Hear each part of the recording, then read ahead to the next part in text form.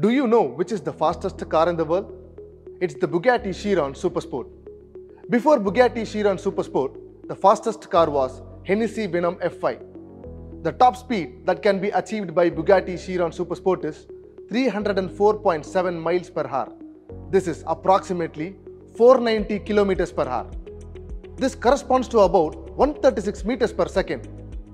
136 meters per second. Just imagine a car moving at that speed.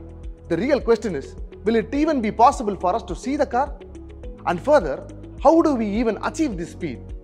These very crucial questions are answered by concepts like aerodynamic design and flow analysis that get into the 3D modeling of the car. ANSYS Fluent for aerodynamics and CATIA V5 for modeling are important tools that helps you explore these concepts. Skill-Lync has courses exclusively on these tools. Click on the link below to learn more about our courses.